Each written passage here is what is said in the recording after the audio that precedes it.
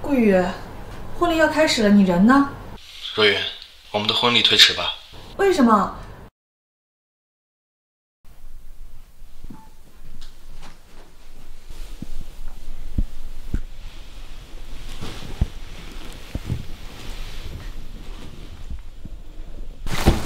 你现在几点了？8点多了。8点了，不行，来不及，我得走了。别赶了，今天台风天气，飞机都已经停飞了。什么？今天可是我和若云结婚的日子。齐小姐，我跟过不少婚礼，还是头一次见到顾总这么帅气的新郎。哎呀，台风这么大，飞机停飞很正常。要不，你给表姐说一声，把婚礼推迟1天嘛？不行，婚礼这么重要的日子，怎么能推迟呢？我必须得想办法回去。哎，小心！那要不我找个人帮你问一下？算了，你这刚出院也需要人照顾，不用问了。等后面我再跟若云解释吧。齐小姐，我跟过不少婚礼，还是头一次见到顾总这么帅气的新郎。顾总说你们16岁就认识，要我说呀，情窦初开的感情最真挚了。顾总真体贴，这时候还要给你打电话。哦，齐小姐，我先去看一下婚礼流程。若云，我们的婚礼推迟吧。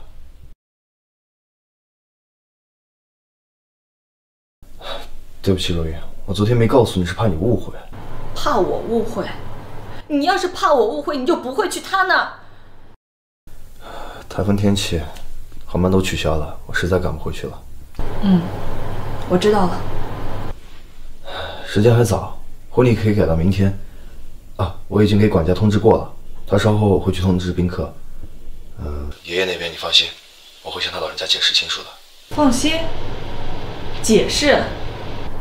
阿宇，我知道叶梦依昨天晚上进了医院，你现在是在医院吧？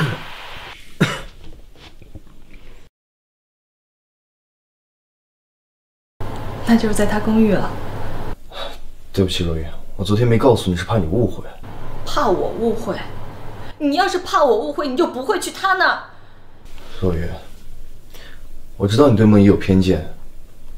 她虽然是我的前女友，但她也是你的表妹啊。她受伤了，我们总不能都视而不见吧？顾宇，婚约取消，我们分手。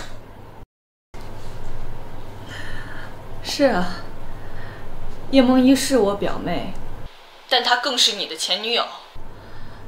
你婚礼前1天跑去见你前女友，你现在告诉我，你说我对她有偏见？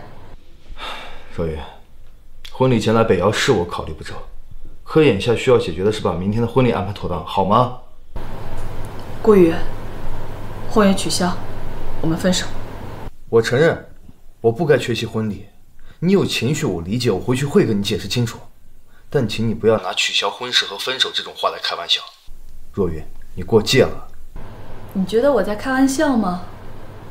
你做出这种事儿，你还认为我在开玩笑？你什么时候开始这么幼稚了？若云，请你理智一点。大宇哥，我有点口渴。他渴了，给他倒水去吧。心计小花旦叶梦依疑似割腕深夜送医，绯闻男友陪同。齐小姐，顾先生助理刚给我打电话，说婚礼要推迟到明天。鱼，顾宇他是什么意思啊？心计小花旦叶梦依疑似割腕深夜送医，绯闻男友陪同。依依都发微博解释了，是给朋友做饭时切上手，垃圾营销后还标题党。深夜做饭只是朋友，算了，反正这俩也是娱乐圈公开的秘密了。听 A 大毕业的朋友说，依依当年和顾宇恋爱那叫一个轰轰烈烈，分手时顾宇颓废了好久，最后出国了。厉害，毕竟娱乐圈直男奖嘛。听说今天的男的还结婚呢，这新娘8成要隐忍喽。婚礼不会推迟，你们继续去准备。他爸爸叶鲁不想让我进顾家，怕增加我分家产的筹码。昨晚叶梦依进了医院，顾雨连夜去了陪葬。这些照片我刚就收到了，我估计是叶梦依自己放出来的。叶梦依她有病吧？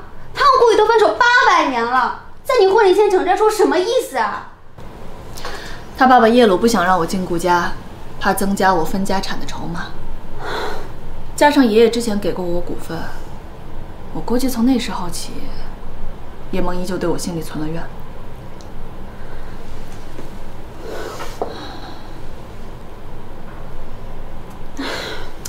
或许是叶鲁受益，也或许就是他纯粹想让我颜面扫地，下不了台。你就不生气？你冲进来之前，我刚跟顾雨说了，取消婚礼。顾雨他还真是自作自受，再让我碰到他，我都不会放过他。我本来是想取消的，但既然叶梦依存心想让我下不了台，那我只能换新郎了。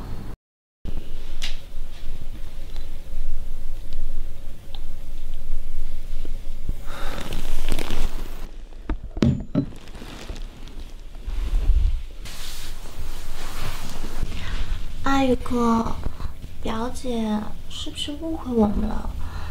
要不我去解释解释？没事，想分手，我倒要看看他怎么收场。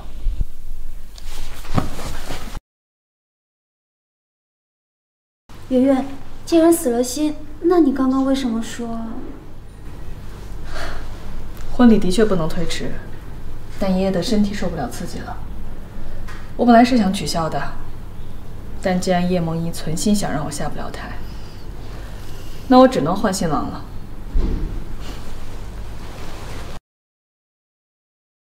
齐家大小姐不是忙着当新娘吗？怎么有空给我打电话呀？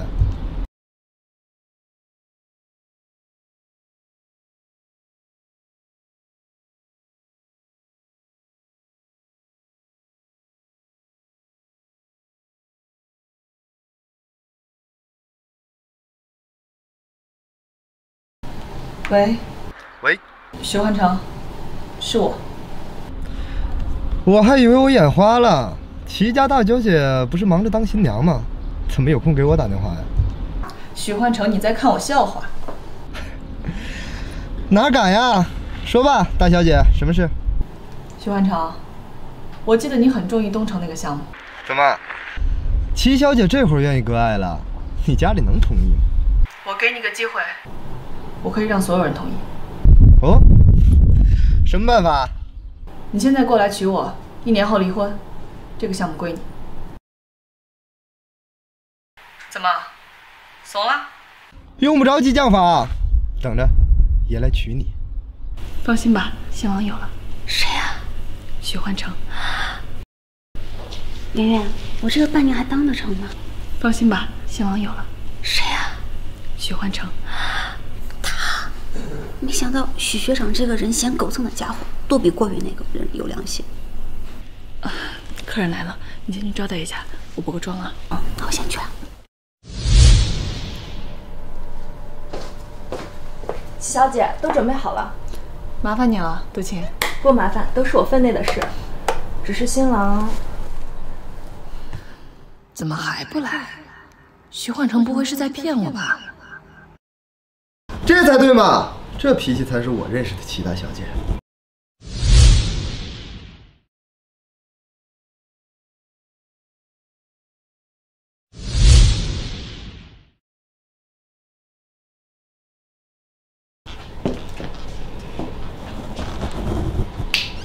怎么？被我的屈尊降贵感动懵了？许焕成，你踩到我的脚了。这才对嘛！这脾气才是我认识的齐大小姐。新郎来了，婚礼可以开始了。怎么，怂了？等我上台可别被吓尿裤子。这顾少爷都逃婚了，婚礼也不取消，齐若云这不是明晃晃给人看笑话吗？齐若云也是可怜，跟着顾宇那么多年，到现在吃那么多苦，就落了个这。要么说叶梦依厉害呢，当年顾少爷为了她出国，现在啊又为了她逃婚，可真是够情深的。不然以顾宇对叶梦依的感情，早就进入顾家了。场面挺大呀。怎么，怂了？等我上台可别被吓尿裤子。怂？我从来就不认识这个字。有请新娘新郎入场。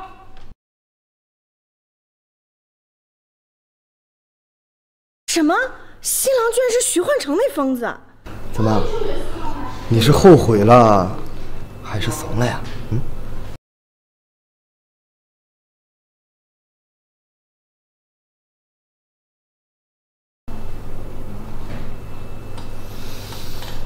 抬头，看着我。说什么？你现在这个表情，比哭都难看。怎么？你是后悔了，还是怂了呀？嗯。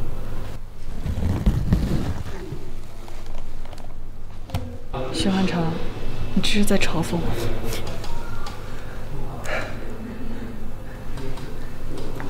你没听到他们说我是跑来相亲的？既然我都当新郎了，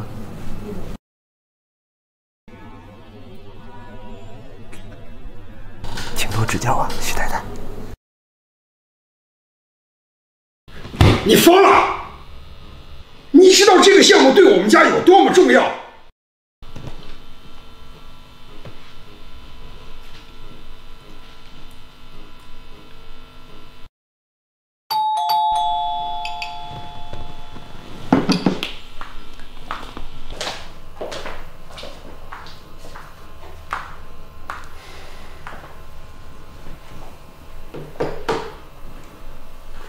姑父这么早就登门，是为了您的女儿叶梦依，还是另有其事？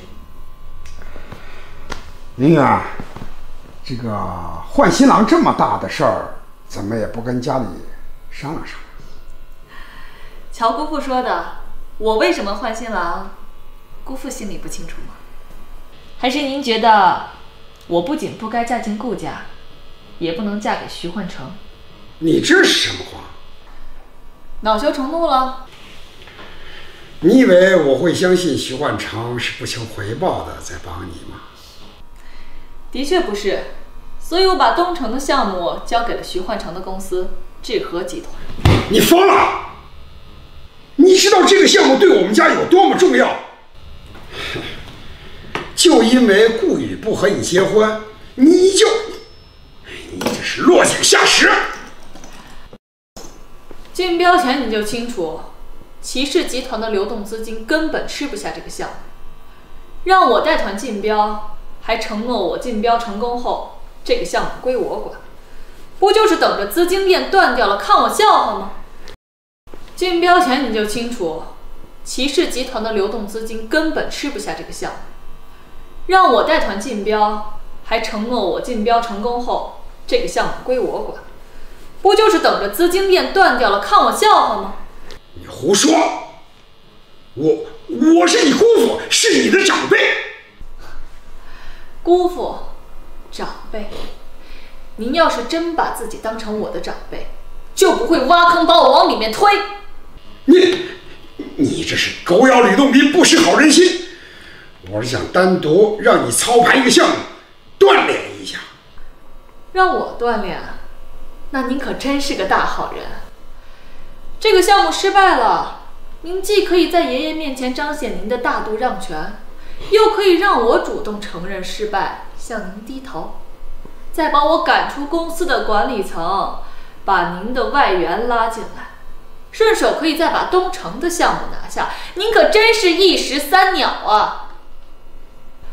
既然这个项目被我拿下了，那么就应该由我来做决定。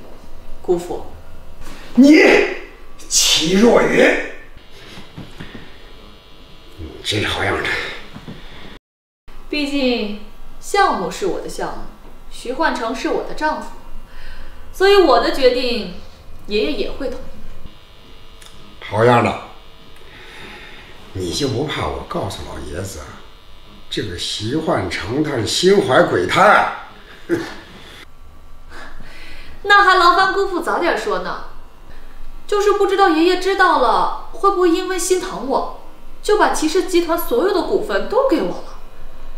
毕竟爷爷和顾爷爷这两家的联姻，可是被您的女儿给搅黄了呢。说起来，我还是个受害者。那也没关系啊，依依也是老爷子的孙女儿，齐顾两家也是可以联姻的。好像是啊，但是爷爷心心念念的是齐顾两家的联姻，您的宝贝女儿叶梦依好像不姓齐呢。你齐若云，真好样的，让姑父看走眼了。那您看走眼的事儿还真不少呢。我等会儿还有事儿，姑父慢走不送。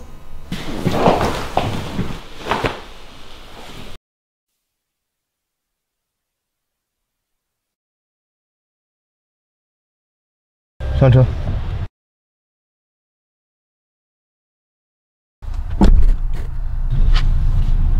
想好说辞了？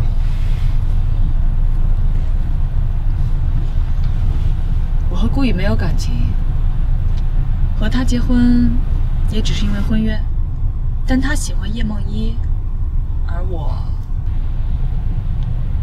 和你才是真爱。真爱？你放心，这只是在爷爷面前的说辞。我该放心？那你为什么找我？况且玉婷说了，想嫁给你的女人，也只比顾宇少些许。那你为什么找我？你人长得帅又有钱，况且短短5年之内，你把你爸留下的那个烂摊子做成了现在的智和集团，说明你还有点能力。况且玉婷说了，想嫁给你的女人，也只比顾宇少些许。少些许？不过你不用灰心，只要改改你不太友善的性格，肯定能奋起反超的。况且顾宇现在有绯闻，而你洁身自好，以后想嫁给你的女人肯定比他多。是吗？我都不知道我这么好了。当然了，不然我也不能选你当新郎。那我就更不放心了。哎，不过你最近这看人的眼光大有长进。你觉得我们是不是应该装作亲密一些？装作？你想怎么样？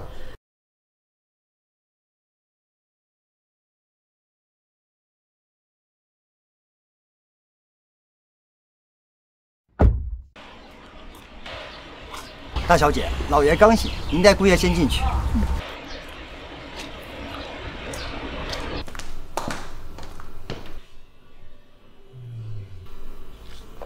哎，你觉得我们是不是应该装作亲密一些？装作？你想怎么样？虽然委屈了你，但是戏也要演好。放心吧，我会补偿你的。昨天婚礼上，你不也是？我不也怎么样？不过的确是委屈。走吧。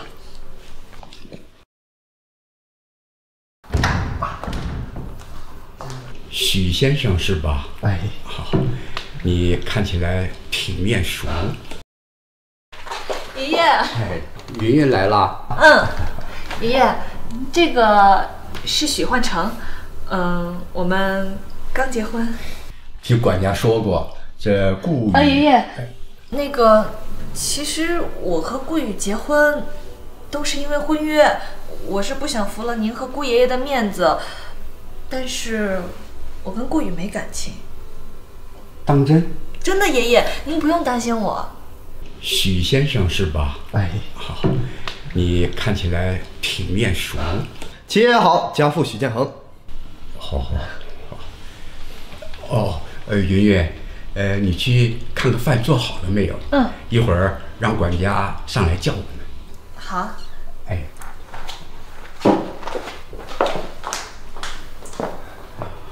这么快就跟老爷子搭上了？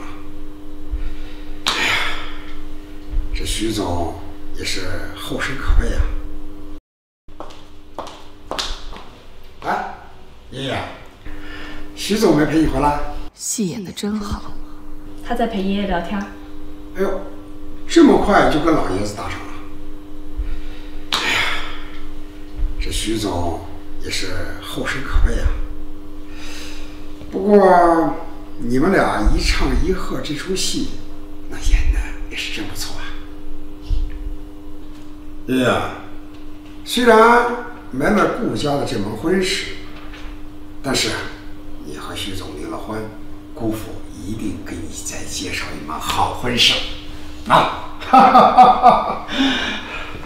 叶鲁这是在警告我，等爷爷不在了，我能依靠的只有这个姑父。虽然他参与搅黄了我和顾家的婚事，但还是要考虑清楚，是否真的要跟他作对。哼哼，咱们走着瞧。听说要把东城的项目给志和。今天呢是家宴，换成也别太拘束了。放心吧，爷爷。这么快就哄住爷爷了，挺有本事啊。爸，我想跟您说个事儿。什么事儿？听说要把东城的项目给志和。是云云你跟他们说要把东城的项目给我单独开发呀？原来我家云云这么向着我啊！爸，这个云云跟换成的感情好，想把这个项目呢给换成的公司，就是给他们小家一点支持。这说起来呢，这个也合情合理。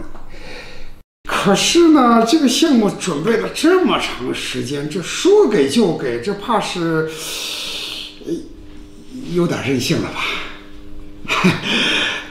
就怕是股东们呐，这不太好交代呀。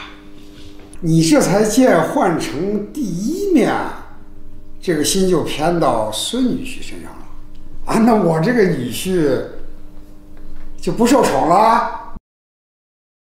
这个项目呢是云云负责，爷爷志在。换成呢又是齐家孙女婿，这呢一家人呐，咱们不说两家话。既然这个项目其实做起来太吃力，倒不如让给志和集团。爸，你这才见换成第一面，这个心就偏到孙女婿身上了啊！那我这个女婿就不受宠了。是谁说志和要单独开发东城的项目呀？姑父，您这消息源怕是有些闭塞吧？我刚刚就跟齐爷爷说过了，志和只参与前期的开发与投资，其余的工作呢，还是由咱们齐氏来全权负责的。而我们志和呢，也只拿参与投资那部分份额的收益。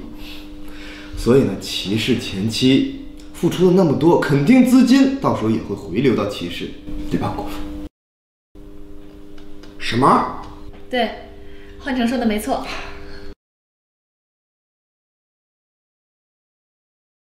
齐小姐当场换了一个新郎，而且仪式也没有减少，宾客来了大半。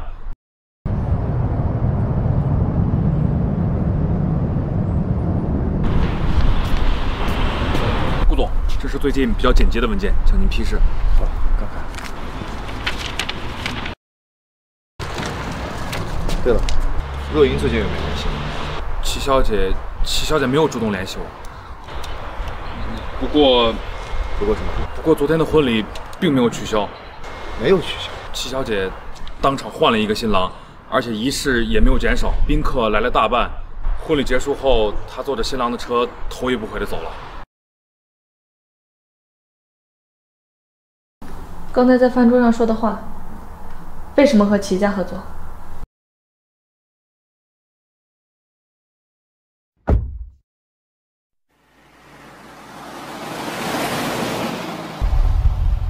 那个，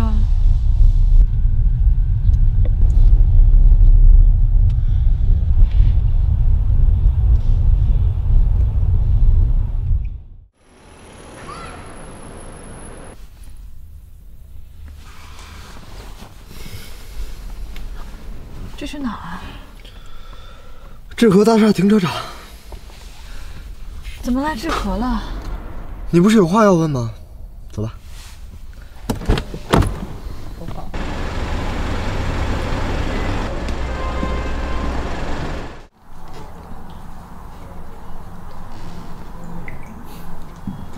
说吧，想问什么？刚才在饭桌上说的话，为什么和齐家合作？你觉得呢？我怎么知道？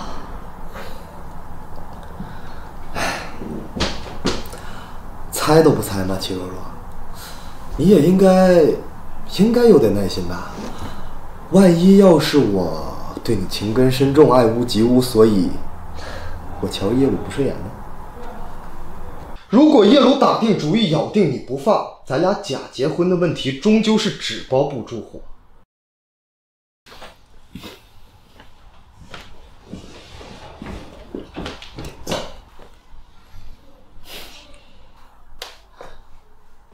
徐总现在倒是有耐心啊，还费功夫跟我开玩笑。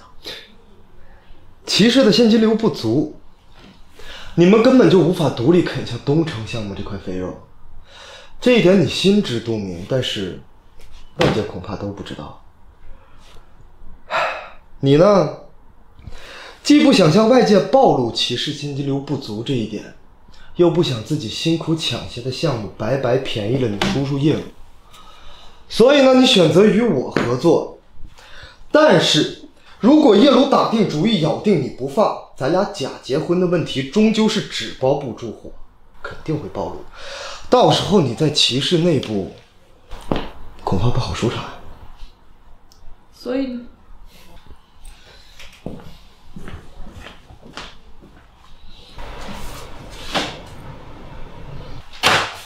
这个合同你先看一下，如果你觉得条款有问题，可以找你的律师沟通。结婚协议？你给我戴了绿帽，这个条款会让我获得一笔不菲的金钱赔偿。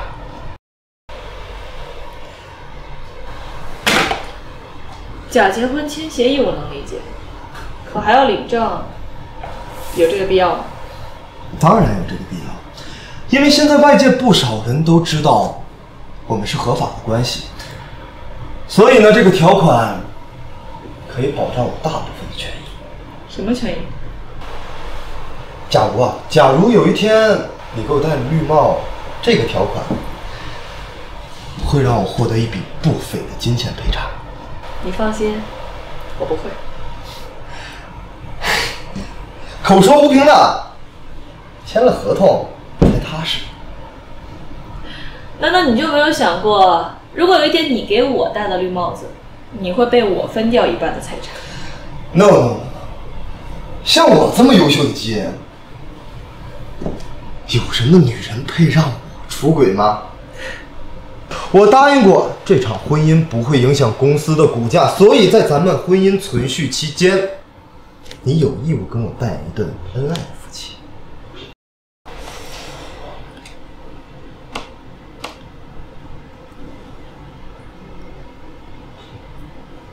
那这条合住的意思是？自然是字面上的意思啊。你突然跟我求婚，昨天晚上我为了平复公司董事们的情绪，我答应过这场婚姻不会影响公司的股价，所以在咱们婚姻存续期间，你有义务跟我扮演一对恩爱的夫妻。为了让大家相信，我好像也别无选择了。唉，好，我签。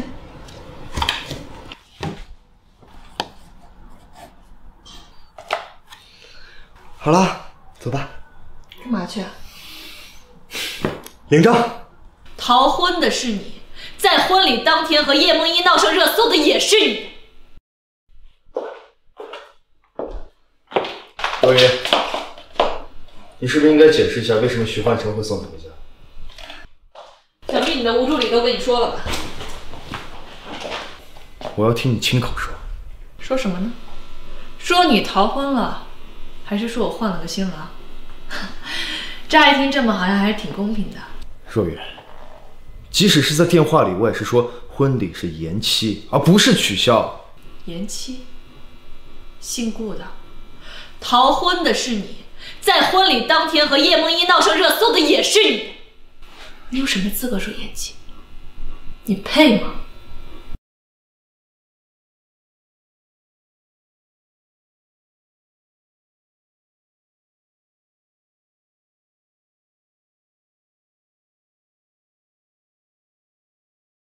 若云，真的很抱歉，飞机因台风的原因取消是我没有料到的。当时事出有因，梦依她……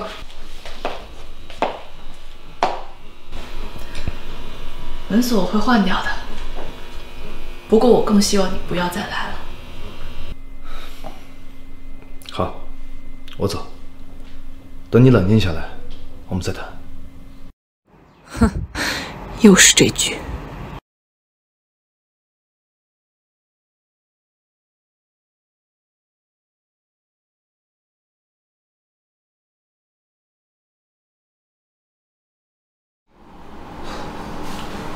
阿宇啊，别偷想了，齐若云别的不说啊，倒是真的喜欢你。再说，徐焕成那是什么人？当初张弛为了给他赔罪，找了个大美人，他二话不说，愣是让助理把他给扔了出去。叶叔呀，不也说了，他呀是为了东城那个项目才同意当新郎的。你呀，给就给了。哎，齐若云啊，你哄哄他也就过去了。他那么爱你啊，你好好哄哄他。嗯。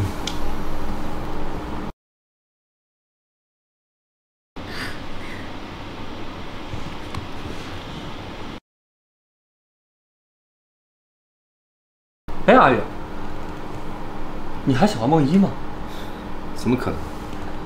梦依现在在我眼里啊，就是好朋友。唉，谁不知道你对她一往情深呀？我们都知道，包括我。那是因为……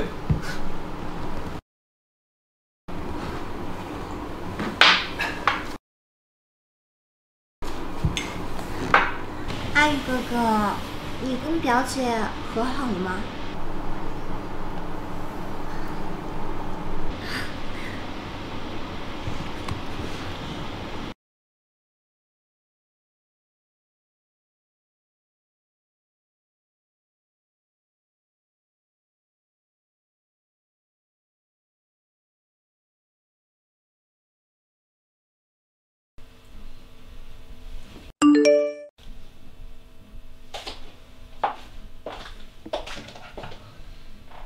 果然是叶梦依，还在耍这样幼稚的手段。算了，还是早点结束这点破事儿吧。太太，我来帮您拿东西。啊，谢谢张哥。您看有哪些东西需要吗？就这有一个包，剩下的东西都在卧室。好。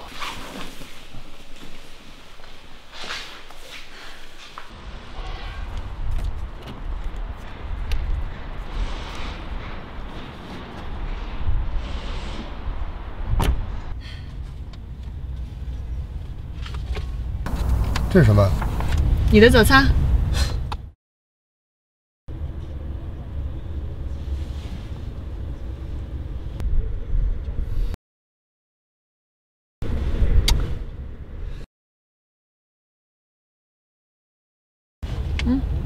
这是什么？你的早餐。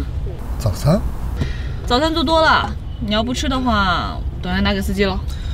这结婚啊，就是麻烦。还要吃早餐，不吃？张哥，这个早餐给你啊。谢谢夫人，我吃过了。哎呀，尝尝。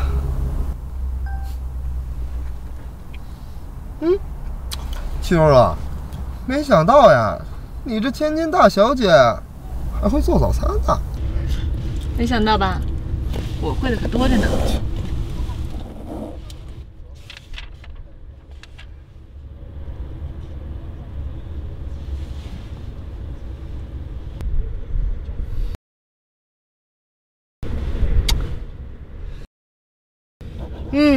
味道不错，手艺还行。说吧，齐若若，你还会些什么呀？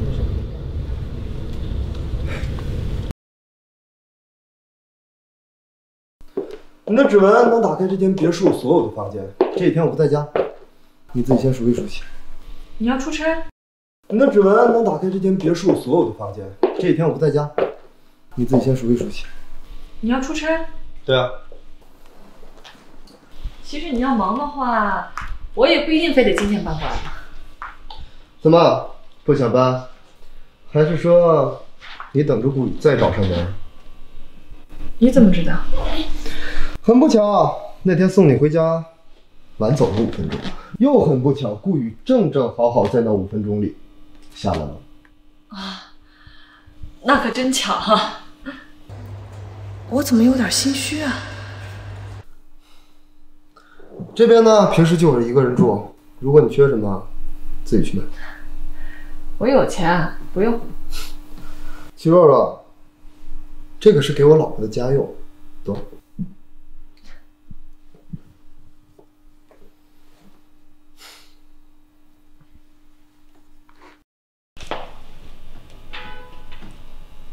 这个徐焕成果然出差。喂，我终于放假啦，快来陪我逛街啦！知道了，大小姐。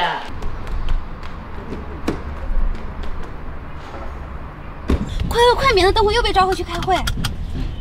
快啊！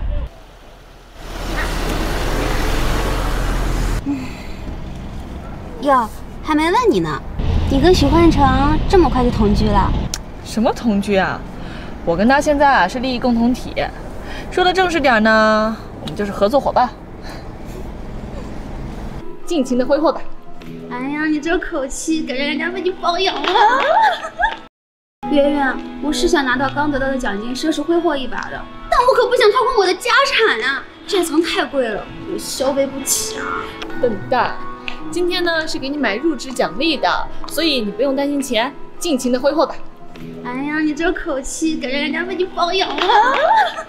放心吧，我有的是钱。你都忘了，我当初和顾宇在一块的时候呢，我俩用的是联名卡，所以说这些啊，就当是他还给我的。难不成你花顾宇的钱还会心疼啊？啊？那个负心汉王八蛋，我才不呢！这些裙子给我拿个最小码。表姐，好久不见。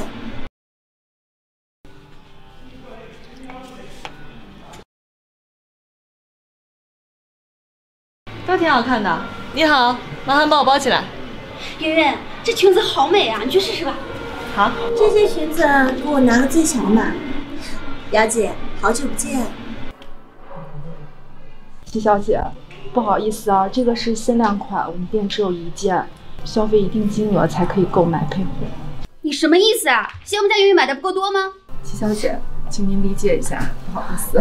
表姐，真是不巧啦，我明天有开机发布会，就想穿这件衣服，不好意思啦。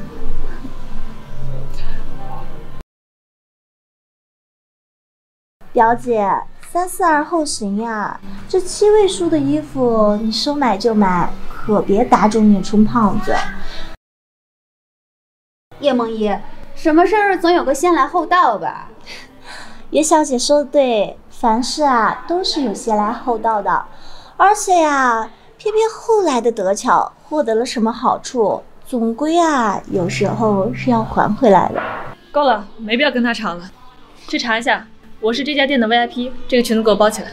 好的，表姐，342后行呀，这7位数的衣服你说买就买，可别打肿脸充胖子。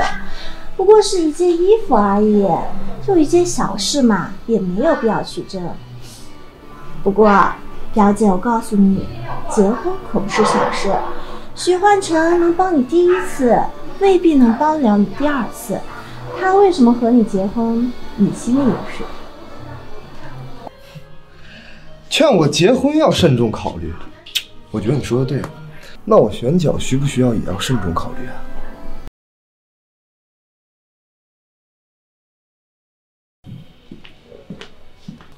你什么时候回来的？你怎么知道我在这儿啊？你刷我的卡消费短信啊？怎么？还有什么要买的吗？啊，我回去把钱还你啊！我不买了，我先送玉婷回去。哎，对了，你说你明天新电影有一个开机发布会是吧？这么说，我投资的电影，你是女主角。徐总，我不是那个意思。劝我结婚要慎重考虑，我觉得你说的对。那我选角需不需要也要慎重考虑啊？哎，徐总，你等等。你是不是对我不太了解？我这个人做事情从来不讲道理，只看心情。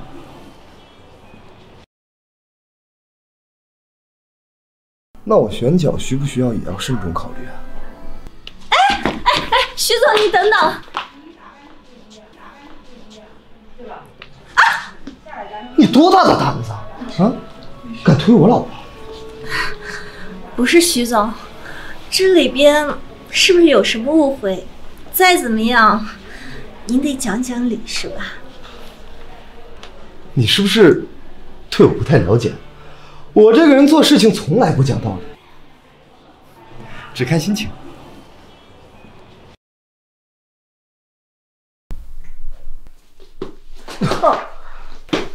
秋儿啊，你在干嘛？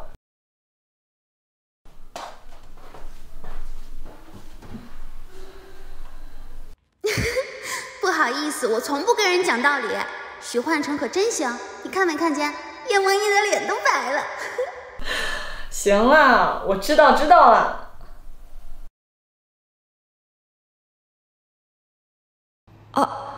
我好像忘了买吹风机。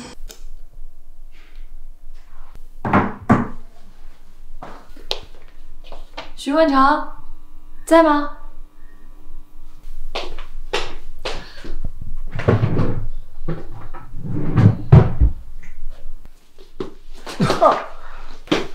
秋儿啊，你在干嘛？你身材还不错。那你是要看多久，还是看完再评价？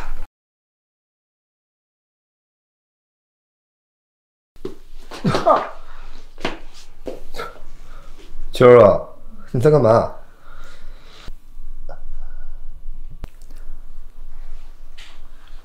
哇！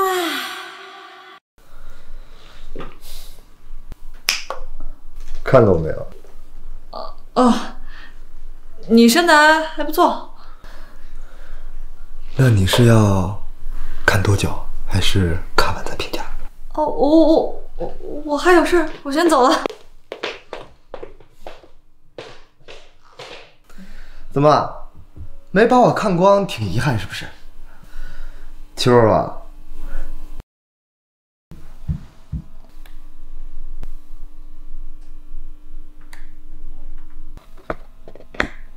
那个，要不还是你先说吧。说什么？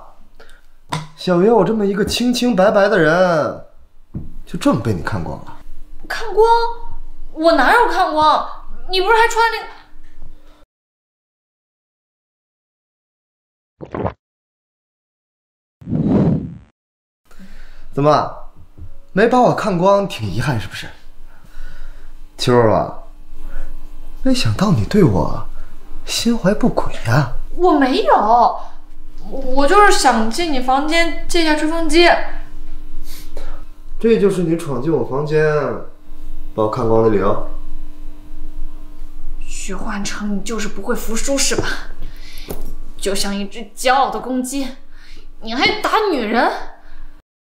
这就是你闯进我房间把我看光的理由？可是我进去之前明明喊你名字了，你没应声儿。主卧的隔音太好了，我没听见。怎么，你有意见？没意见，那我道歉总行了吧？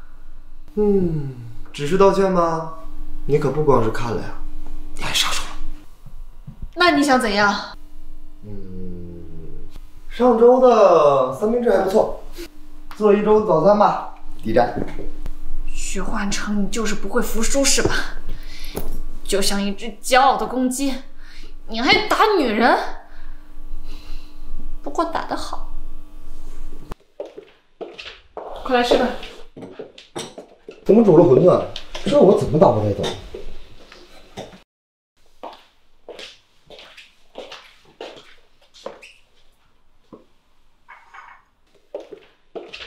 快来吃饭。怎么煮了馄饨？这我怎么打包带走？可以啊，只要你不怕馄饨坨了，就可以打包。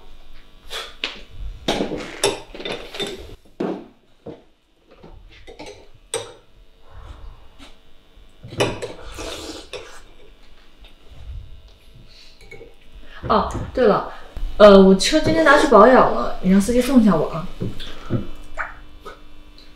七儿啊，你说这高傲的斗鸡会去送你上班吗？嗯。哎，对了，忘了告诉你了，这主卧的隔音呢，确实是不错，但其他地方的隔音的确不怎么好。怎么就突然闪婚了？那齐副总和顾总，顾总都被叶小姐逃婚了，这么大的难堪，齐副总还怎么嫁？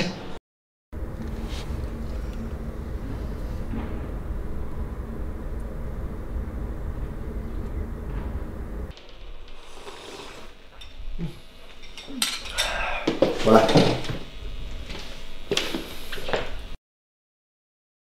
难道是我以小人之心夺君子之腹了？徐焕成怎么好的反常啊？到了，下车。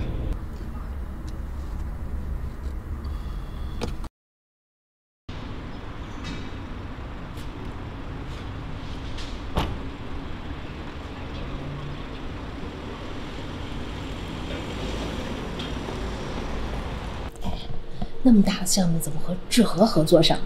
嗨，齐副总现在嫁了志和总裁，有合作也正常。背靠大树和陈良，怎么就突然闪婚了？那齐副总和顾总，顾总都被叶小姐逃婚了，这么大的难堪，齐副总还怎么嫁？齐副总那么好，这叶小姐每次来公司都趾高气扬的，那到底顾总是怎么想的呀？他们青梅竹马，情分是割不断的。你这话背地里说说就行了。公司现在可是姓叶的当家。也是也是。周云，我们谈谈。顾宇，现在是下班时间。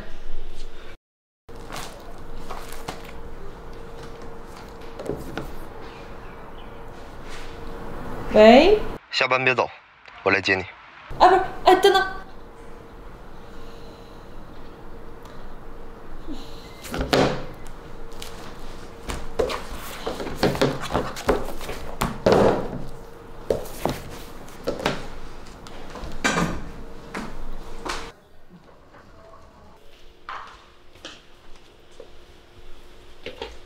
周云，我们谈谈。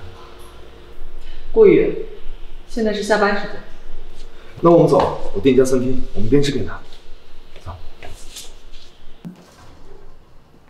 看来我来的还挺是时候。走啊，云云。徐总，这是什么意思？看不出来吗？接我老婆下班呀。周云，我送你回去。徐总，这是什么意思？看不出来吗？接我老婆下班呀。周云，我送你回去。顾宇，我跟你说过，从你逃婚开始，我们之间就没有任何关系了。你是我未婚妻，我们这么多年的感情，你说没有就没有了。有倒是有啊，等你和叶梦依结婚了，你就是我妹夫，你还可以叫我一声表姐。走吧。那我们就走了，妹夫。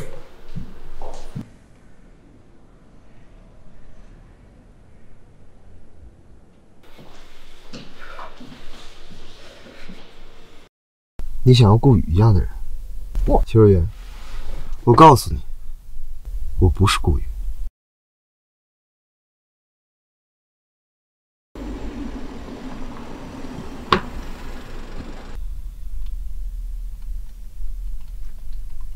徐焕成，怎么了？谢谢你今天来接我下班。其实吧，我觉得我们以后能够好好相处。像昨天那种不愉快呢，我们都应该尽量去避免。你觉得我们昨天有过不愉快啊？没有吗？难道不是积极正向且情绪欢畅的对话吗？啊，当然不是。所以你想怎么好好相处啊？我觉得吧，形式上应该相敬如宾，态度上呢，应该温和有礼。你是觉得我不够温和有礼，还是说你想要顾宇一样的人？邱若云，我告诉你，我不是顾宇。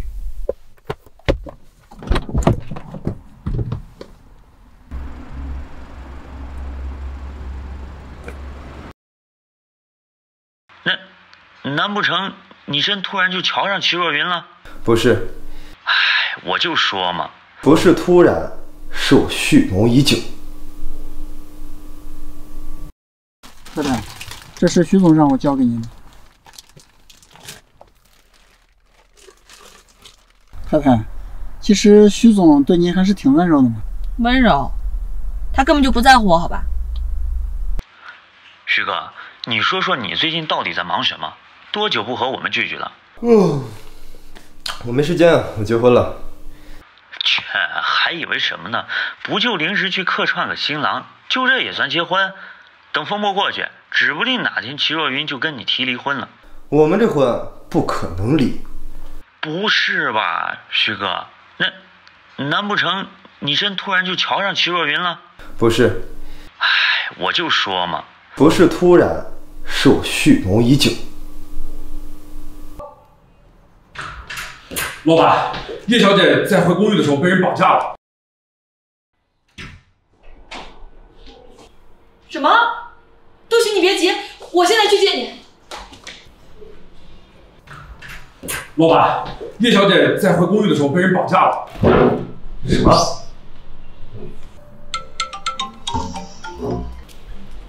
喂，妹妹，我现在有很重要的事，等会再给你回电话。别哥，杜青刚给我打电话说若云姐好像出事了呀，我联系不上她，你赶紧去找找啊。行，我知道了。老板，那个查过了，是何安。杜青，你放心，你的事就是我的事儿，我一定会帮你的。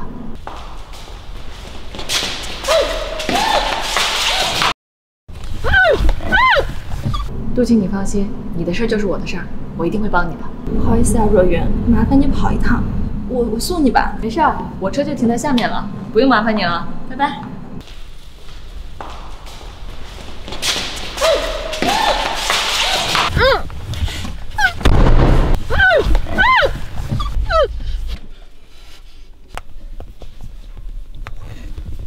就算刚才打给杜晴的电话没通，徐焕成下班来接我，肯定也会发现我失踪了吧。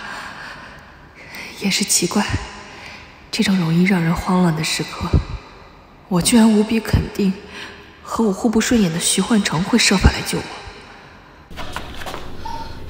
我丈夫是智和集团的总裁徐焕成，我跟顾宇之间只不过是迫于长辈的压力而定的婚约。这就是你说的顾宇最喜欢的女人。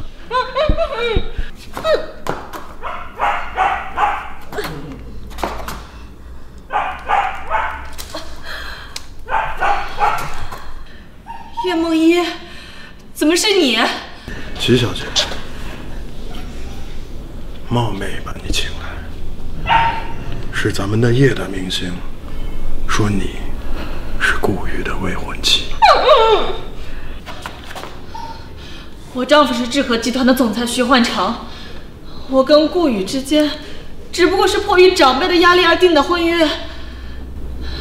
顾宇他逃了我的婚，况且我跟这个女人本身也是有仇的。齐小姐，你的事情我也调查过，但是这位叶大明星说你才是顾宇最爱的女人，我怕他是抓错人了。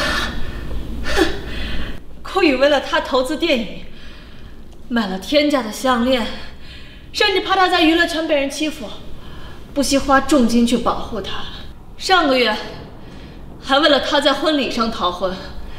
你觉得这样顾宇喜欢的是我吗？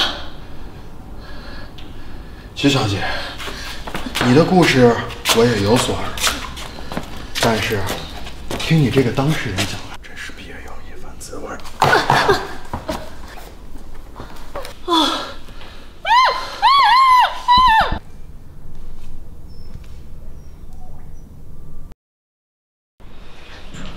徐万晨，若云和梦怡被绑架这件事，你应该知道。不然我来找你干嘛？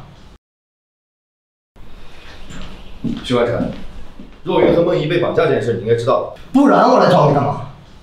徐总在看什么？我在看两个废物。你闭嘴！现在不是吵架的时候。我们已经查出了绑匪的身份。是谁？是我的手下。不愧是顾总啊，正事干不成，他们结仇第一名。你现在最好的办法就是让绑匪相信我们愿意跟他交换人质，优先保证人质的安全，懂了吗？行，我去还。哥，你有什么事好好说，能帮的我尽量帮。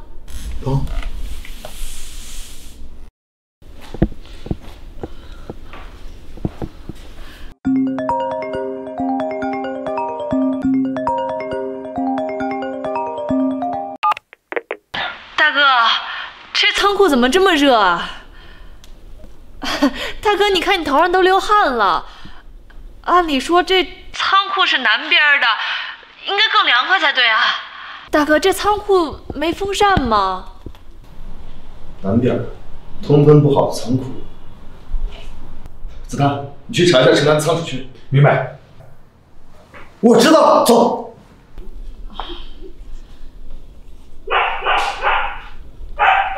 知道我为什么抓？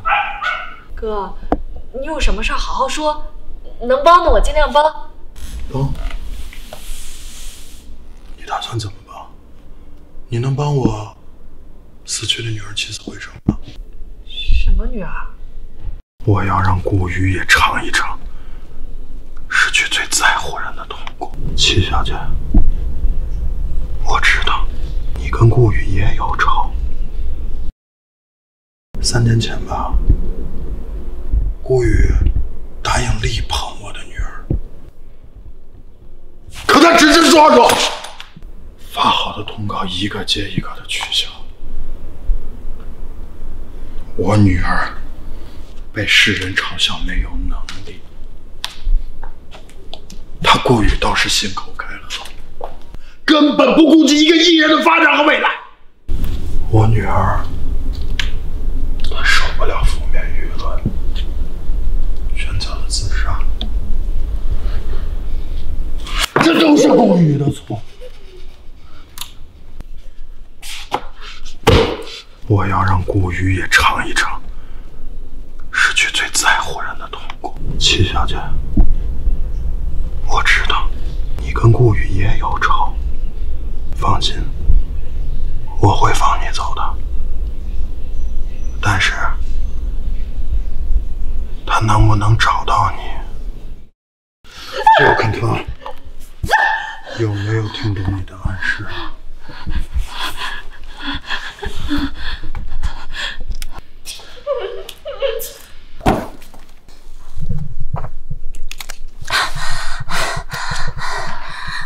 看我自食恶果，你是不是很得意？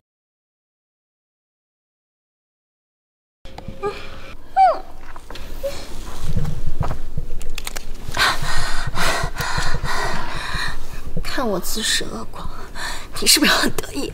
我也被绑着，我得意什么？自从你来了齐家，我的生活就变得一塌糊涂。叶梦依，你是不是太把自己当回事儿了？你总觉得别人应该把你捧着让着，但你有没有想过，其实你根本没那么重要。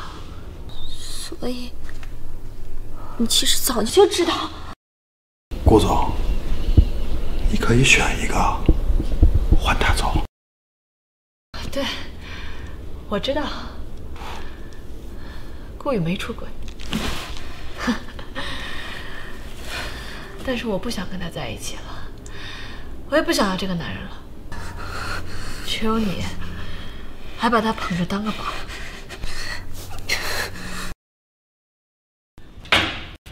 哎呀！怎么还有其他人？你莫名其妙绑架了我的妻子，我总不能让别人来救吧？顾总，你可以选一个，换他走。阿宇哥救我，我表姐是不会有事的。顾总，麻烦你自己走过来。好你个叶梦一，我就不该把胶带从你嘴上撕掉。我选他。地上有绳子，把他捆好了，让他自己来。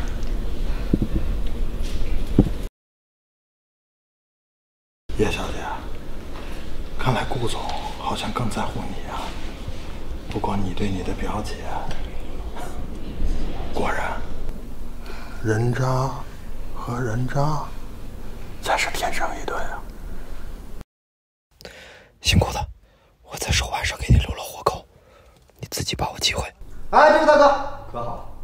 顾总，麻烦你自己走过来。我手机还在那儿，里面有重要文件，我需要拿一下。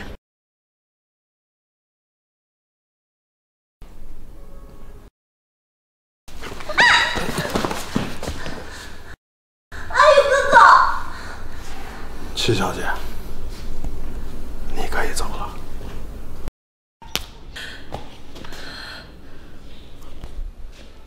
我解开啊！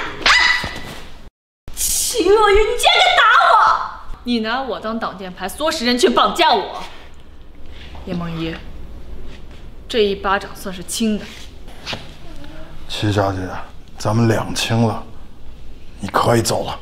走吧，云。等一下，我手机还在那儿，里面有重要文件，我需要拿一下。就你这点小本事，跟歹徒去格斗，怎么想的你？事儿真多，在凳子上自己拿，别过了，自己去。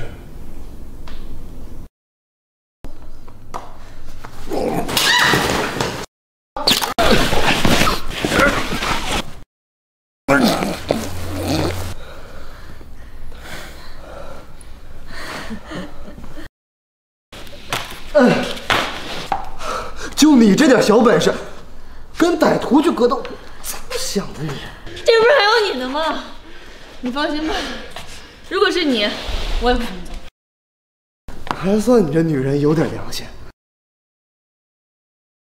如果换做任何一个人，我也会这么做。如果你想要报答我的话，那就请你再也不要出现在我的生命里。跟歹徒去格斗，怎么想的你？这不还有你的吗？你放心，如果是你的话，我肯定也会这么做的。若云，你没事吧？刚才的情况，顾宇，你以为你是救世主吗？愧疚的救下叶梦一，然后让我陪你一起去承担危险。怎么，还想要假装深情的救下我？我刚刚是救了你。如果换做任何一个人，我也会这么做。如果你想要报答我的话，那就请你再也不要出现在我的生命里。你走，走吧。你呀，答应我，下次这种事情让我来，好不好？给我看看，还疼不疼？你的手也受伤了，不行，你得包扎。咱们去医院吧。这点小伤，没事，家里有药，走吧。那行，我们走吧。若云，你听我说。顾云，徐焕成，你们的婚事本来就是假的。假的啊？你自己看，假的。我们顾云，你3番5次的纠缠我老婆，把我当空气是不是？徐焕成，你们的婚事本来就是假的。假的啊？你自己看，假的。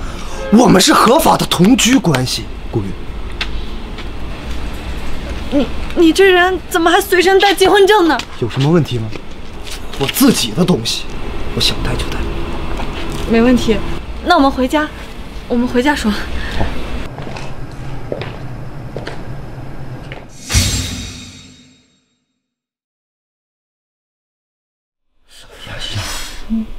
你要再乱动，我们就去医院。哎呀，你使点劲儿嘛，你跟你挠痒痒似的。我这不是怕把你弄疼了吗？哇，好，我重一点，我重一点。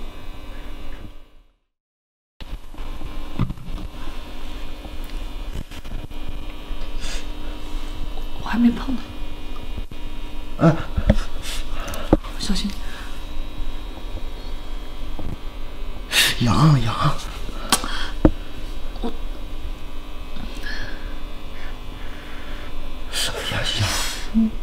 你要再乱动，我们就去医院。哎呀，你使点劲儿嘛，你跟你挠痒痒似的。我这不是怕把你弄疼了吗？哇，好，我重一点，我重一点。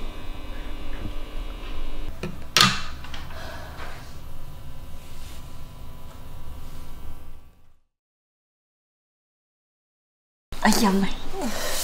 其实呢，如果咱们相处愉快的话，我也不是不可以考虑延期啊。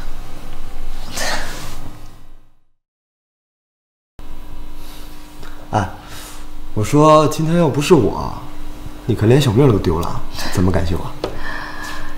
谢谢你今天过来，麻烦你了。你倒是挺客气的。哎，不过你怎么想的会把结婚证带过来？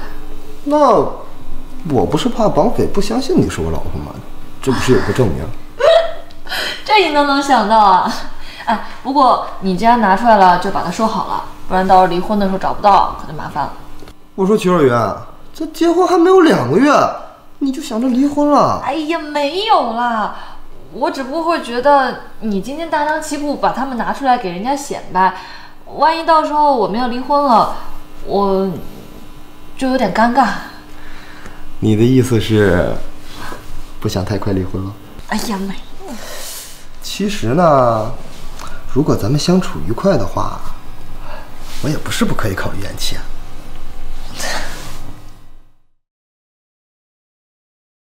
话是这么说，但是我们2个结婚领证又同居，我估计现在连离婚的影儿都没有了。哎，我不会真要跟他过一辈子吧？什么延期？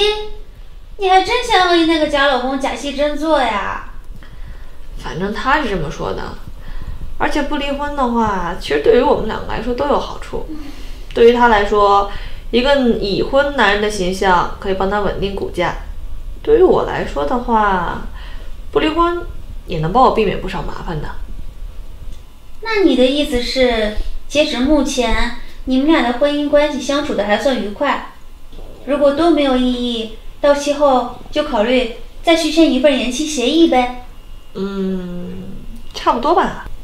你们俩都没有交往对象，这徐太太的位置站着就站着呗。徐焕成虽说有点孤傲，但是这回的事儿倒是让我刮目相看。虽然是虚惊一场，但徐焕成那天能够赶过来，还算是有几分担当的。你这个错对的丈夫呀，倒是比顾宇那个前未婚夫强。话是这么说，但是我们2个结婚领证又同居，我估计现在连离婚的影儿都没有了。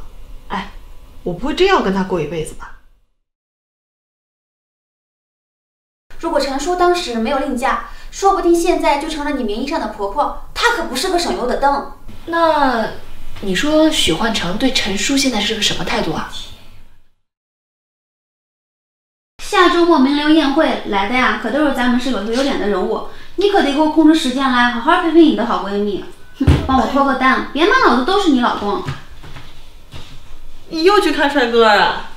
哎呀，行了，你放心吧。哎，跟你说个事儿啊，你知道许焕成的继母吗？许家当年的事儿，我倒是有所耳闻。听说许氏集团当时投资了一个项目，政府出资流水10个亿，不翼而飞。许父当时就是因为这事儿，所以被诬告贪污。这事儿没错，但是这些都是新闻里面说的。啊，你还知道小道消息啊？徐焕成的继母陈叔在徐父入狱后迅速离婚，卷走了徐家仅剩的那点钱，转头就嫁给了富商罗夏。对徐焕成也不管不问。如果陈叔当时没有另嫁，说不定现在就成了你名义上的婆婆。她可不是个省油的灯。那你说许焕成对陈叔现在是个什么态度啊？你是不是等着1年之后合同到期跟我续约了？你怎么这么自恋啊？神经病！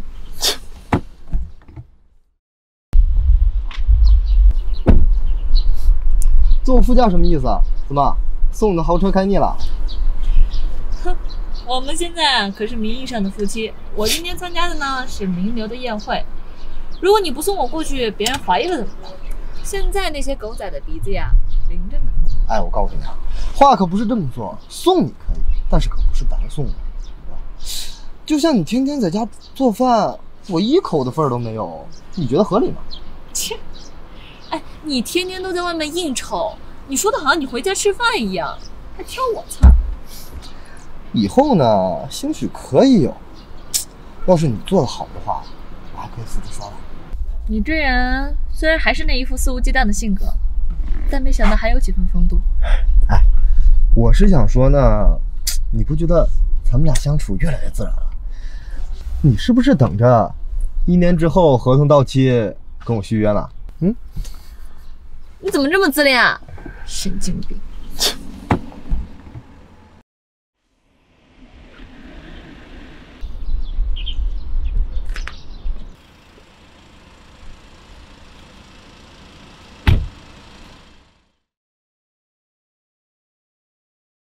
按照豪门里的规矩，你应该随夫姓。我这么称呼没问题吧？你这是提醒我哦。你怎么才来？没什么，我刚和出租司机聊了几句。这里这么多帅气多金的富二代，你不来，和司机瞎聊什么呀？不怪你了，那边有个优越的小富二代，我先过去了。哎，你这人。齐若云，请留步。你好，我是徐焕成的母亲。你应该是罗夫人吧？请俺大名。按照豪门里的规矩，你应该随夫姓。我这么称呼没问题吧？你这是提醒我哦。你还是年纪轻，不知道天高地厚。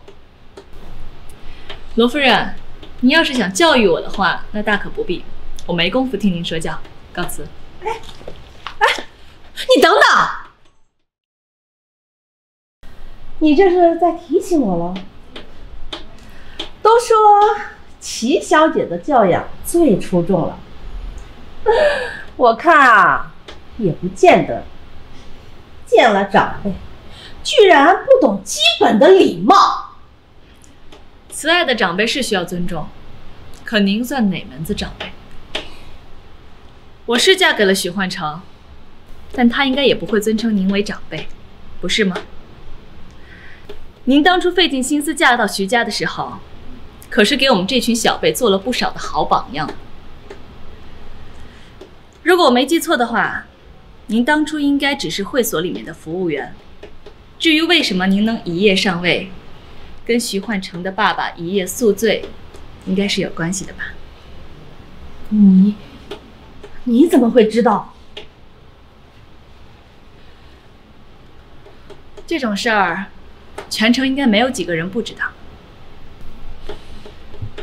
你还是年纪轻，不知道天高地厚。罗夫人，您要是想教育我的话，那大可不必，我没工夫听您说教，告辞。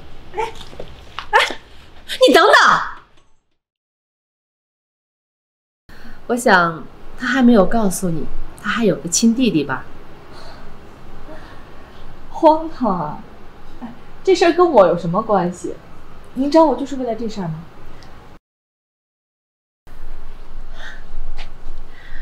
我是和徐焕成关系不好，但是啊，他还得叫我一声母亲。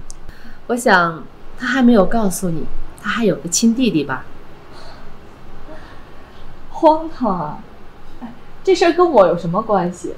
您找我就是为了这事儿吗？齐小姐，我嫁入徐家之后呢，和徐焕成的爸爸又生了一个孩子。这个孩子呢，就是徐焕成同父异母的弟弟许嵩。那又怎样？他和徐焕成相差18岁，现在呀，也只不过是一个上小学的孩子。我没兴趣听这些。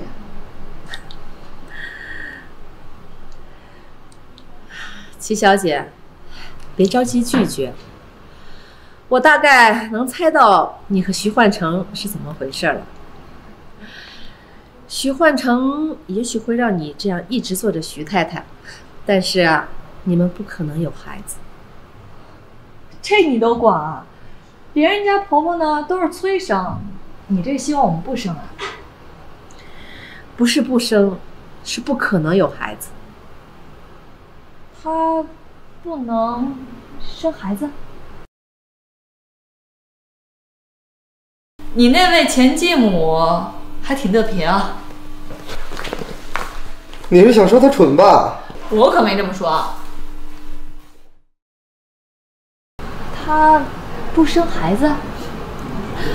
他小时候呀出过车祸，是不会再有孩子了。我呢和徐焕成的父亲啊有过约定，如果徐家无后，那所有的财产，包括徐焕成的钱，都由徐嵩来继承。罗夫人真是打的好算盘啊！罗夫人，您还是收收心思吧。当年背信弃义，现在费尽心思想要摘果实，您觉得您自己配吗？好，齐若云，如果你能称心如意，咱们走着瞧。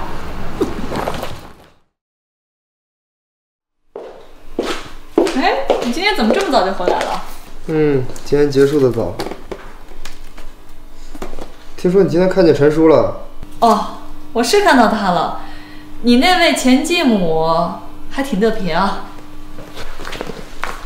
你是想说他蠢吧？我可没这么说。哎，你是不是对什么生蚝之类的民间传闻的东西很敏感？像什么韭菜呀、腰子之类的？啊？我可没这么说啊。但是你倒是把他气得不轻。七儿啊，你最近很有进步，非常有进步。能听到你的一句夸赞，还真不容易呢。这是什么？生蚝啊。不是法国的吉纳多，我不吃。你不是早上还嚷嚷说要吃我做的饭吗？怎么还挑上了呢？这种批发市场买来的低端食材，吃了会过敏。哎，你是不是对什么生蚝之类的民间传闻的东西很敏感？像什么韭菜呀、腰子之类的？啊？喂，哥，最近咋样？夫妻生活相处还愉快吗？就那样呗，还不是我说了算。徐焕成，其实我觉得不管怎么样，你都不能够讳疾忌医。对啊，有病当然是要看医生啊，所以你这话你要表达什么？哎呀，我不跟你啰嗦了，耽误我吃饭。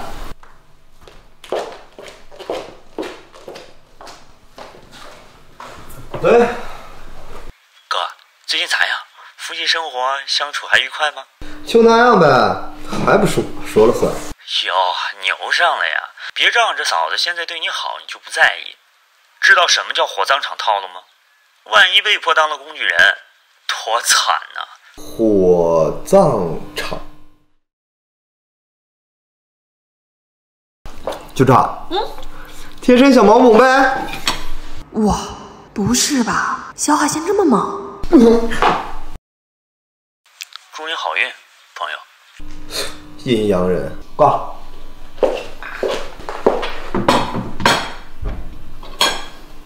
来，怎么样？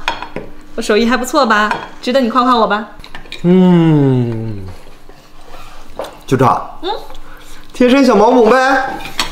哇，不是吧？小海鲜这么猛？徐焕成，不是吧？我做饭有这么难吃吗？你怎么直接都吐了呀？我好像过敏了。啊，你真过敏了？没事吧？你之前不是吃海鲜没事的吗？我都跟你说了，我只能吃氯翡翠和吉纳多。你是多少钱买的吗？哎呦，行了行了，我现在给你买最贵的过敏药。好啦，现在药也吃完了，你好好休息啊。我回我房间去了，晚上有事叫我。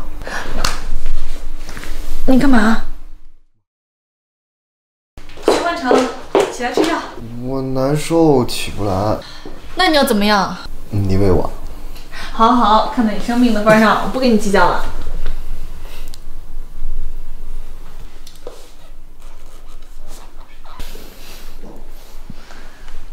好啦，现在药也吃完了，你好好休息啊。我回我房间去了，晚上有事叫我。你干嘛？我还是痒。你哪里痒？我心里痒。陈叔不是说你不行吗？我行不行？他说了又不算，你说了再算。抽烟对身体不好，你少抽点儿。你要是有什么心事儿的话，那我就勉强听你讲讲吧。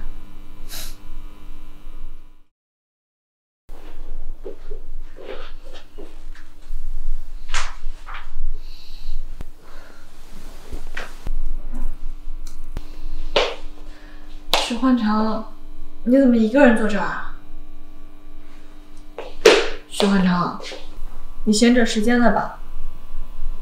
你到底怎么了？没事，突然想抽几根烟。抽烟对身体不好，你少抽点儿。你要是有什么心事儿的话，那我就勉强听你讲讲吧。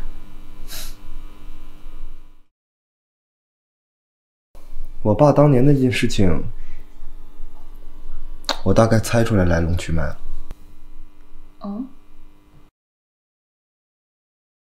哎，不过话说，我好像还是第一次见你抽烟。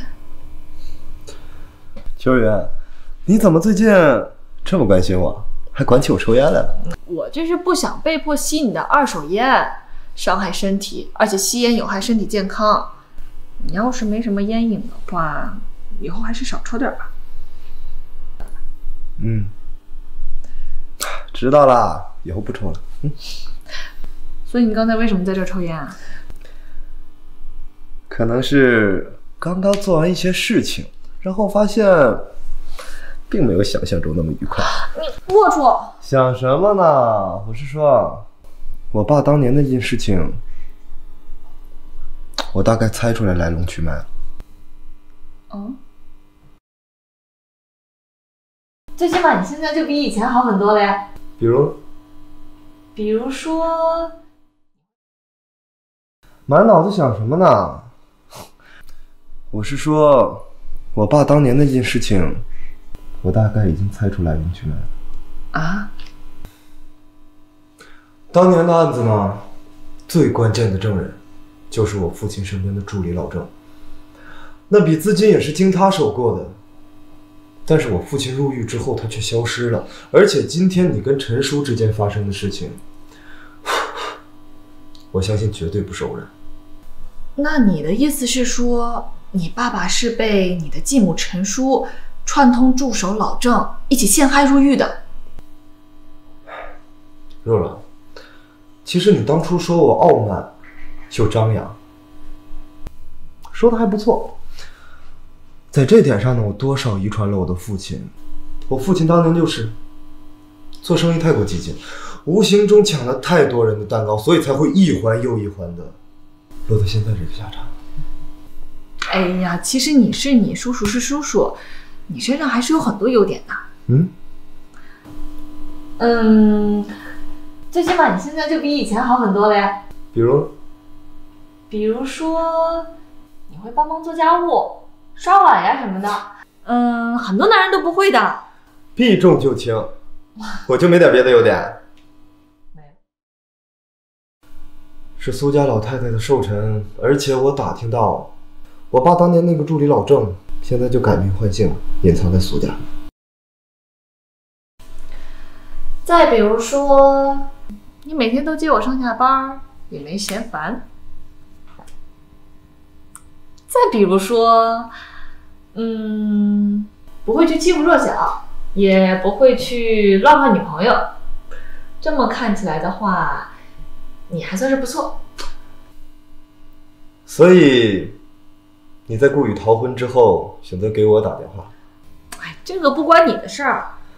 其实有一点你说错了，我当初可是有一个缠绵了很多年的初恋。这周末有空吗？你有事儿啊？陪我去个晚宴。什么晚宴？又是让我配合你去公共场合去秀恩爱呗？不是，苏家的豪门寿宴，这周末呢，是苏家老太太的寿辰，而且我打听到，我爸当年那个助理老郑，现在就改名换姓了，隐藏在苏家。所以我要借机调查清楚，还我爸一个清白。是豪门寿宴，你总得弄得隆重一些吧？正好帮我选一选，看看有没有合适的寿礼。可以，我可以把时间空出来。书房左边第2层有不少首饰，你去挑一下。是豪门寿宴，你总得弄得隆重一些吧？正好帮我选一选，看看有没有合适的寿礼。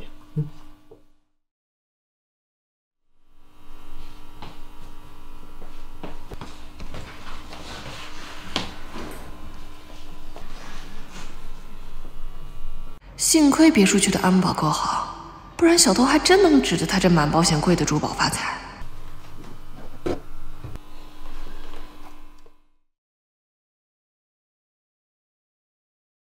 徐焕成为什么会把这样一条手链放在保险柜呢？选好了吗？啊！听说苏家老太太最偏爱的珠宝就是红血石。这条项链上的红宝石克数虽然不算太重，但贵在通透，已经相当难得了。奇怪，这条手链和我大2时候买的是同款，我当时还没来得及戴过，就在回学校的路上遇到了扒手。话说它也不贵呀，徐焕成为什么会把这样一条手链放在保险柜呢？选好了吗？啊！秀儿啊，你不会是想选这条吧？那你就不能选。为什么？你说。你为什么要把这么一条普通的手链放在这堆珠宝里面？那你跟你那个初恋现在还有联系吗？过得怎么样？他也结婚了。你为什么要把这么一条普通的手链放在这堆珠宝里面？它是有什么特殊含义吗？这条手链呢，是我初恋送给我的，我可不能就这么送给你啊！既然你徐焕成无法忘记初恋，那为什么还要套上婚姻的枷锁，跟我假结婚？吃错了。我才没有，我没有。那你跟你那个初恋现在还有联系吗？过得怎么样？他也结婚了。哦，那你保重。保重？那照你看，我还有机会吗？我是建议你不要太固执了，毕竟你也不能插足人家夫妻间的感情嘛。哎呀，不过你也别灰心，现在离婚率这么高，对不对？我这位初恋恐怕离不了婚了。为什么？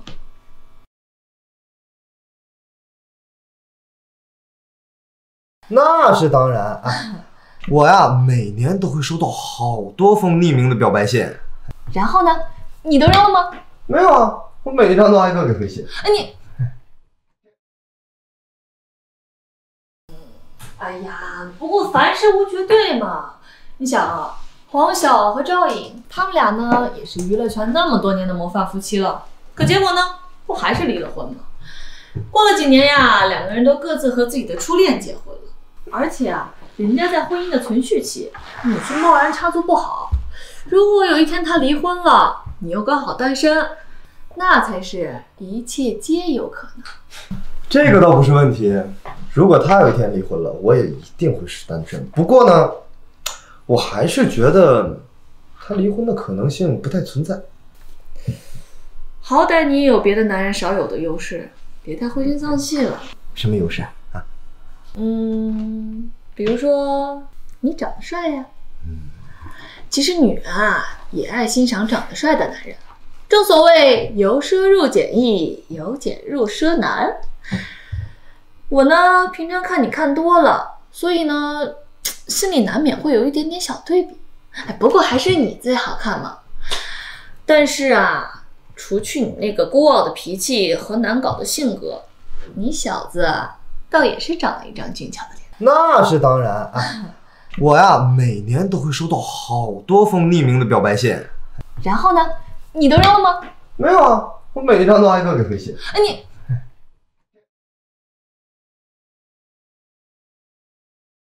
怎么？那天晚上还嫌不过瘾是不是？还想让我吃生蚝是不是？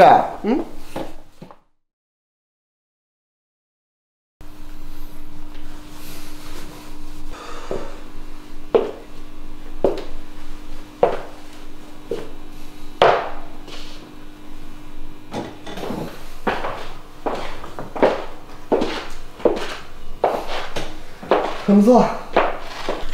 真没想到你居然也学会夸人了。不过我乐意收下这样的赞美。脸真大呀你，什么话都敢接。这有什么不敢的？难道你说的不是真心话？真心话啊，我随便说的，毕竟我婚都可以随便。我怎么了？你再说话这么刻薄，我就趁你睡着了，给你嘴里面塞批发市场的低端小海鲜。怎么？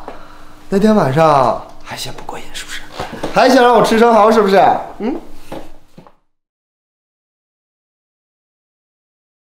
叫老公才更显恩爱嘛！你看，你在外人面前，你是我的太太，叫我一声老公不过分吧？那就一次。今天这可都是有头有脸的人物，你是不是得改改口吧？我叫我老公。哎呀，不行，阿成已经是我最后的妥协了，老公这种词儿我叫不出来。叫老公才更显恩爱嘛！你看，你在外人面前，你是我的太太，叫我一声老公不过分吧？那就一次。哎，对了，我去调查一下那个叫老郑的人，然后宴会结束，你来找我，别乱跑啊。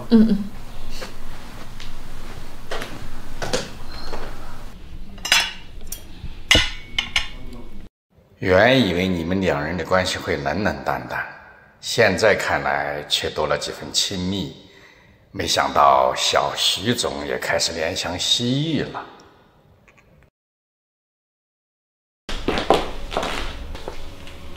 顾宇，你怎么在这儿？我知道苏家老太太寿宴，徐焕成必然会来，所以就来找你了。找我？你早干嘛去了？结婚的时候你人呢？若云，我真的很想你。没这个必要。哎，若云，给我机会吧，我们好好谈谈好不好？我现在已经结婚了，你在这儿把我拦在这儿，你觉得合适吗？你真的喜欢那个姓徐的？不然呢？我难道不应该喜欢我老公吗？可是要跟你结婚的人本来是我呀。说这么多已经没用了。我和叶梦怡没有任何关系，现在没有，从前也没有。你听我解释。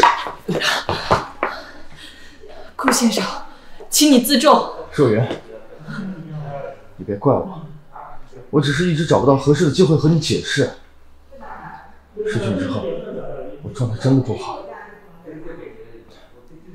我也是实在没有办法了，才说死下次过来找你。那我谢谢你的挂念，但我也是真的不需要这份挂念。我真的不想再跟你争吵了。不是争吵，我只是有一些事情想和你解释一下。解释什么？我从来不觉得我们之间的结束是什么误会。我和叶梦怡没有任何关系，现在没有，从前也没有。当初我们没有交往，我真的太爱你了。可你现在太冷酷了。这些年，我总觉得我们之间好像一直隔着什么。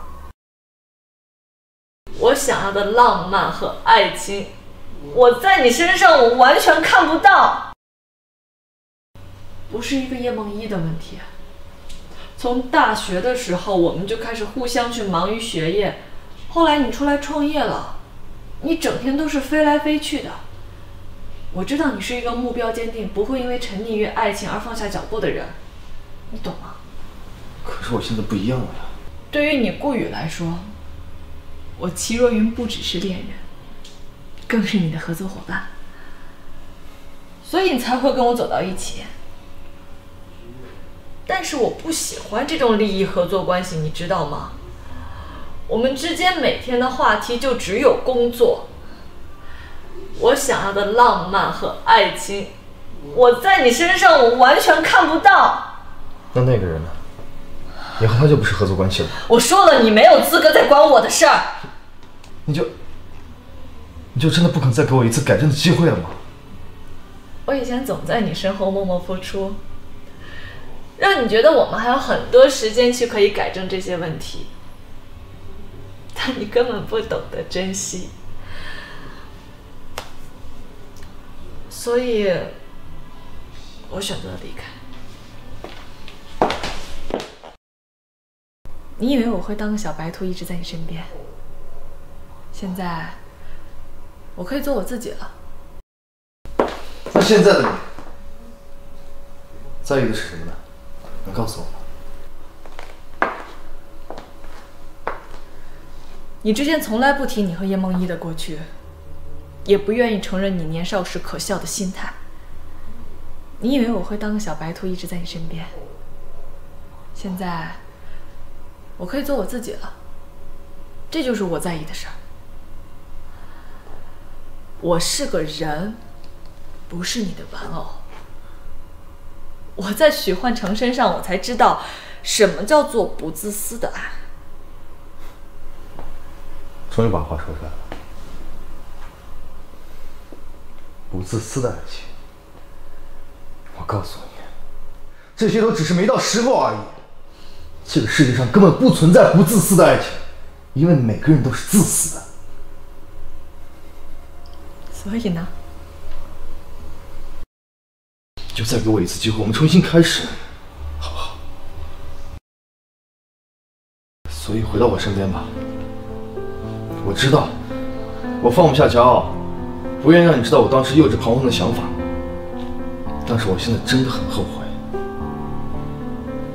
无论什么时候，只要你需要，我都会竭尽所有的去帮你。就再给我一次机会，我们重新开始，好不好？后悔？你后悔只是因为我的离开？你希望我可以安安静静的陪在你的身边，而不是真的觉得你做错了什么？是不是那个姓徐的给你灌了迷魂汤了？你怎么会这么想啊？跟他没关系，这都是我的想法。还是说在你的眼里，我只是一个被男人操控的木偶？我不是没给过你机会，可是机会都被你用光了。你有这种想法，说白了，就是你骨子里面的自私和卑劣。你这女人真是无药可救。秋儿，今天无论如何，我得让你重新回到身边。你觉得你的帮助是施舍，可是我的生命和人生是自己的，它并不依附于你。你无权干涉我的任何决定，你更不能替我去放弃什么。我跟你之间是不可能的，我们两个之间也不会再有任何瓜葛。顾宇，收起你所谓的深情和狼狈，我不需要，也不想要。秋儿，今天无论如何，我得让你重新回到视频。顾宇，想他妈当男小三是吗？我告诉你，你再让我发现一次，我不介意帮你父母教你怎么做人。小三，徐焕辰，你才是破坏别人感情那个。我们走，不理他。阿成，老公，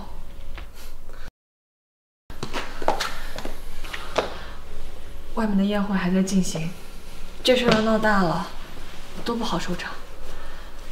徐焕成，我不想因为我的事儿给你去添麻烦，更不想因为顾宇这些破事儿给你惹来不必要的非议。阿成，你胳膊现在还受伤了，我知道你打架很厉害，如果再这样的话还要去医院，求求你了。阿成，老公，那我今天就给我老婆这个面子。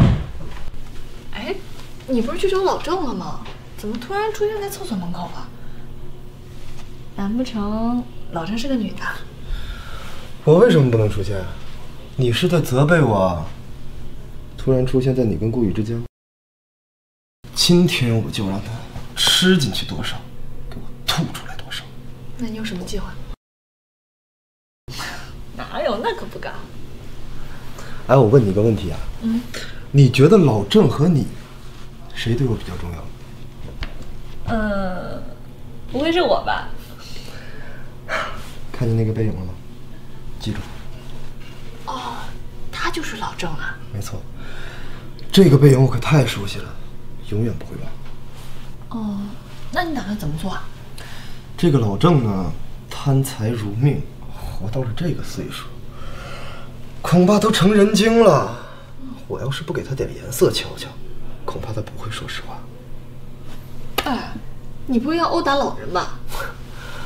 我告诉你啊，这坏人呢变老了，他依然是坏人。今天我就让他吃进去多少，给我吐出来多少。那你有什么计划？一会儿呢，你出去找关鹤，他会告诉你怎么做。我呢，来对付这个老狐狸。好。当年你爸都没有斗过我，我劝你还是不要重蹈覆辙。郑管家，好久不见。郑先生，你认错人了，我们苏家没有姓郑的管家。别装了，老郑，装糊涂这件事情呢，我知道你在行，但是咱俩之间就没这个必要了吧？啥？这位先生，我一个不中用的老头，你怕是有什么误会吧？老郑啊，其实我还挺佩服你的。你现在这个身价居然还低得下头，在他们苏家做管家，恐怕要是真算来的话，整个苏家都比不上你吧？看来该来的还是来了。徐焕成，没错，是我。当年你爸都没有斗过我，我劝你还是不要重蹈覆辙。当年你和陈叔，一个助理，一个小三，居然能把我们徐家搞到那步田地。不过没关系，君子报仇10年不晚。借一步说话吧。陈叔，你想干什么？你要干什么？不干什么，带你去见个人。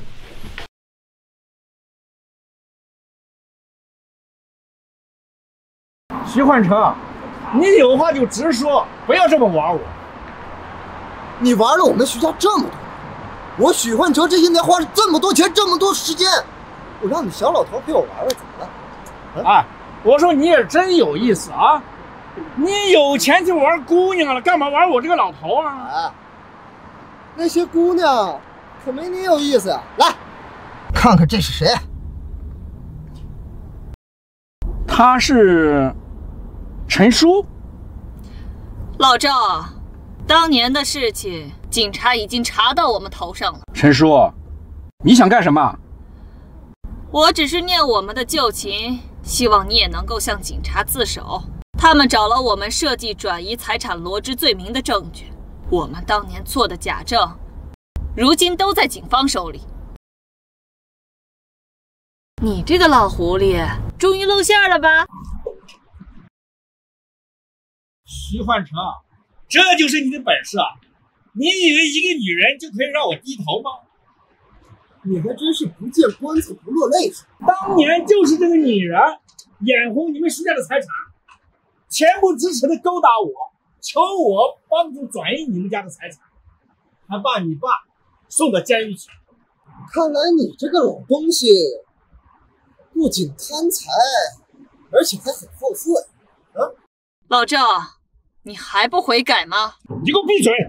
当初在我的床上哭着求我的是你，现在出事了，害怕的又是你啊！说好的得到徐家财产以后就隐姓埋名出国定居，可你这个骚东西啊，竟然又攀上了罗家的富豪！你他妈的留在国内，不早晚等着警察来查你吗？蠢货！哦，原来我不仅绿了许焕成他爸爸，还绿了你啊！你这个老狐狸，终于露馅了吧？我怎么怀疑你想占我便宜啊？老赵，你刚才说的所有的话，我都录下来了，等着去跟警察解释吧。走吧你，还想在这儿赖着？徐焕成，我演的怎么样？还行吧。哼，我帮了你这么大个忙，你就这个态度啊？态度？你只是做了一个妻子应该做的事情，难道你什么事都要邀功啊？徐焕成，你现在怎么脸皮这么厚了呀？哎，注意称呼啊！我们现在可还在苏家呢，离开这个大门之前，这场戏可都没结束呢。我怎么怀疑你想占我便宜啊？徐焕成，是不是被人叫老公，听着心里很爽啊？你觉得这段时间我这个丈夫的职责尽得怎么样？事情都结束了，还不回家啊？怎么，你就这么着急跟我回家呀？哎，肉肉，你知道你来我家多久了吗？你还算时间呢？我每天都算着。啊？哎，不会你背着我天天用那个恋爱软件记着时间，然后还写恋爱日记吧？你别这么自恋好不好啊？我这是跟你学的，正所谓近墨者黑。我就是算着呀，咱们的协议还有多久结束啊？哦，秋儿，你觉得这段时间我这个丈夫的职责尽得怎么样？还行吧，在外面算是对我有照顾，在家里呢，小事上虽然龟毛了点，不过我大气，不跟你计较。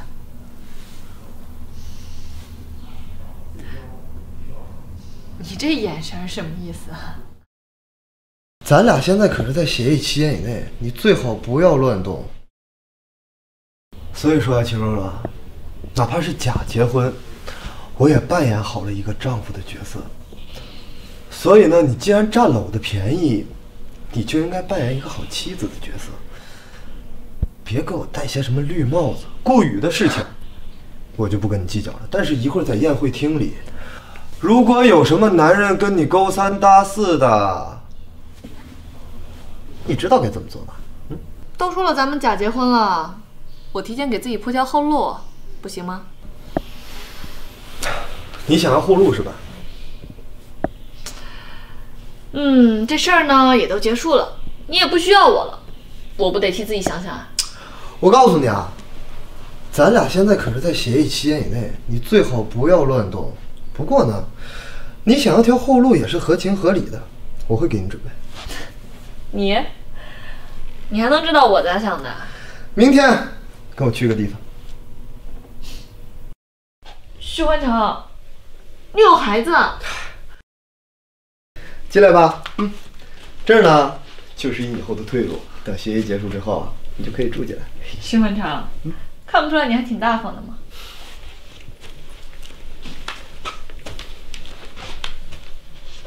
许欢成，你有孩子？现在没有，不代表以后没有呀，对不对？这未雨绸缪的道理你不懂啊。许欢成，你不对劲儿。我哪不对劲儿了？我想的是等协议结束之后，我们就生个孩子，你做我未来孩子的母亲，怎么样？这就是你给我找的退路啊？对啊，怎么这条退路你不喜欢，还是说你的嘴硬啊？没说不喜欢，那就是喜欢了。烦人你！